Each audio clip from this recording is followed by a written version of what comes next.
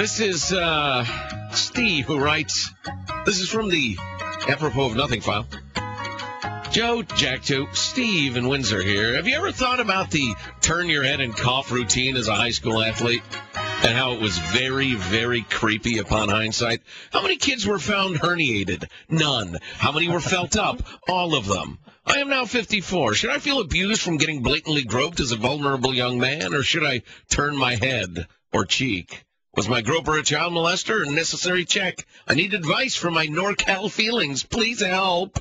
Got to admit, in years and years of having undergone that in a long line of naked boys, yes, nobody ever had a hernia, and really, hernia's the scourge of our nation for young men, 16-year-olds. So how many 14, 15-year-old boys have you seen falling down, grimacing during a high school basketball game because their hernia came undone, or what have you?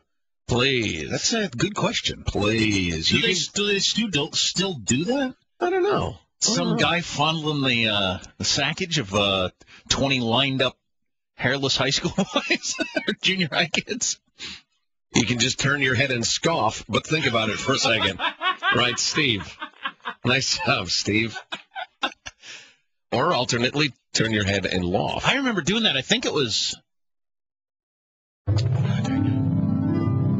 might have been freshman year of high school. I just remember it being, wow, so this is kind of like grown-up stuff. I mean, just like it was the first, like, in the manhood. And lined up with, like, an underwear, and some guy coming along in a stool, holding on your underwear, feeling around, playing with your coin purse. For like half an hour, right? That's what it was with me.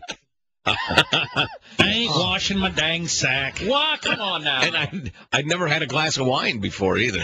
Everybody had the same thing. They handed out wine? Oh, yeah, wow. A glass of wine. Then it took like half an hour with the lights down, and then the next kid would come in.